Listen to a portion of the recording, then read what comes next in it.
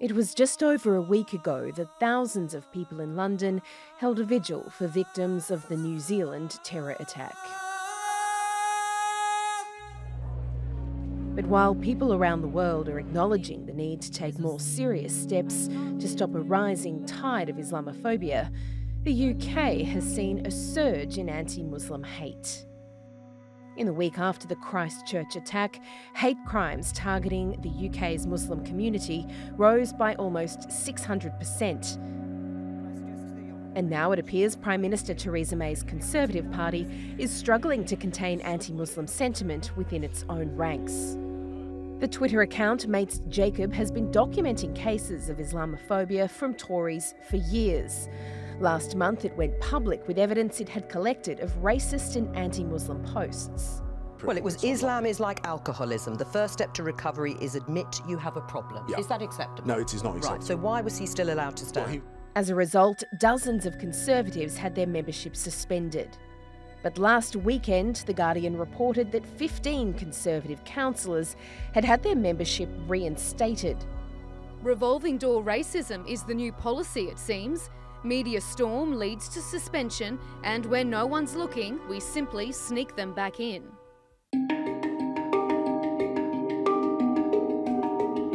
When it comes to fighting anti-Muslim hate, even Conservative Party members have accused May of burying her head in the sand. I think she doesn't listen. I think she fails to acknowledge when there is a problem. She fails to tackle that problem head on. Others flat out deny there's a problem. You know, I think a party that has a Muslim as a Home Secretary is not a party that could be accused of being Islamophobic. The Prime Minister has defended the party's investigation. The Conservative Party has a complaints process which deals with complaints of Islamophobia and complaints of any other sort against councillors or other members of the party. It is absolutely clear that discrimination or abuse of any kind is wrong. We take action against where there are cases of discrimination or abuse. For the past 3 years, the Labour Party has been facing accusations of anti-Semitism, and the Tories have not been afraid to criticise them for it. We can never be too blasé about anti-Semitism. We can never be too tolerant of anti-Semitism, and the party opposite can never be too apologetic about anti-Semitism. Now the Conservative Party stands accused of being blasé about Islamophobia. Last year, an all-party parliamentary group on British Muslims defined Islamophobia as a type of racism that targets expressions of Muslimness or perceived Muslimness.